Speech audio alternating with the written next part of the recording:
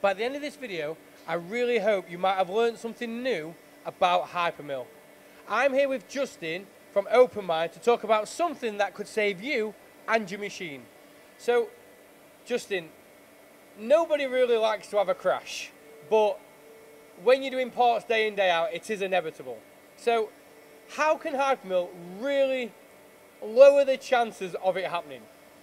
Sure. So as long as you have the tool extension, whatever the tool build comprises of, the CAD model of the tool holder, modeled into hyperMILL, you will not gouge your part. What we also do in the tool build, if you're doing, say, multi-axis work, and you might want, for example, the spindle body as well, we can put that in as part of the tool build. So it's all going to collision avoid when it calculates the tool path. And I like what you said there, it's not just the tool or the tool holder, it's actually the spindle as well. Yes. Now, today we're here at Alcon Precision, and we have one of the parts they've made here, which, just to start off, is an absolutely amazing looking part. But there's also some really risky pockets on this that I'd like to go through.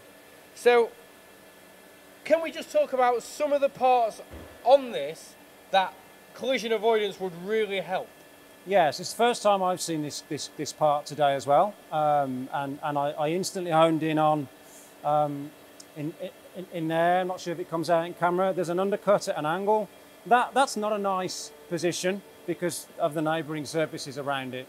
So again, so long as the tool build is correct with the tool holder, you just don't need to worry about it. We're just going to index to a position, feed the tool in, and the toolpath, we call it collision avoidance. The toolpath itself will avoid the collision, and it will tell you if it's had to make changes to make the avoidance. So I like what you said there, that hyperMILL is actually clever enough to change your toolpath to get you the pocket or whatever the feature is it needs to, but it can change your program in a way to avoid crashing your machine. Yes, if it can. If it's a simultaneous cycle, it will say it might have had to adjust the B or the C angle, and it will just carry on, but it's telling you all the time it's had to make adjustments.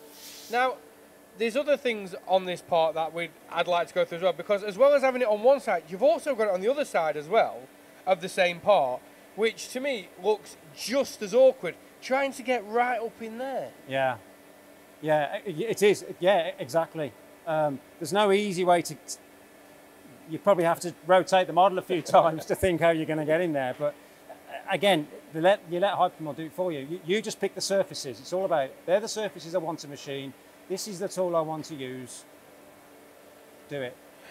So I like that. There's no worries on your part, and then there's no, essentially taking the human error out of the equation, because you're just telling hyperMILL I want to machine this with this tool, machine it for me. Yeah, but sometimes the challenge is that you can't get that to cut the way you'd like it to cut. You might just want it to move up and down, but you can't get it to do that.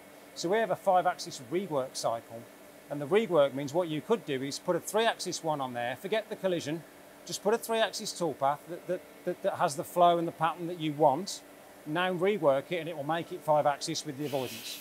So if there isn't a cycle that does what you want, you can kind of make one. So I like that. So you're not essentially stuck just using the predetermined cycles. You can use cycles that aren't really specific for that operation to do other things. Exactly that. So yeah. that must make it quite user friendly then. Absolutely, yeah. Well, we joke and we call it the get out of jail cycle because it gives you other options. Now, we spoke about the collision avoidance, but then there's also something else on this part I think we should go through, because that is such a beautiful finish. There's absolutely there's no joining marks, there's no nothing. So how do you achieve such a nice finish? So it's quite common when you see surfaces with probably a large radius on them and they're flowing. It's quite common to see, faceting I suppose is a term that people use, and you can almost, certainly when you've got reflective light, you can almost see flats. There's not much to feel, but you can visually see it. So we've got a high precision surface mode, which recalculates against the surface, and it basically eliminates that. So it's a different calculation and point distribution method. So just all these little things just must make it so, and I've said it before and I'm going to say it again, but it must just make it so user friendly that you're not having to pick all boundaries, or you're not trying to machine things that you yourself don't think you can actually machine, because hyperMILL will just do it all for you. Yeah, you're not limited to 3 or 4 toolpaths. There's numerous ways to do something. You know, you give this to our engineers, they'll all program it something. They'll do something different with it. And I think that's brilliant. That even if you gave one part to 4 or 5 different users of hyperMILL, no tool will probably program it the same way. Probably not. No. So, well, Justin, thank you very much for your insight on this part. And if you have learned something from this video, or you would like more educational videos on different topics, then leave a like and leave a comment below. But also, don't forget to hit that subscribe button.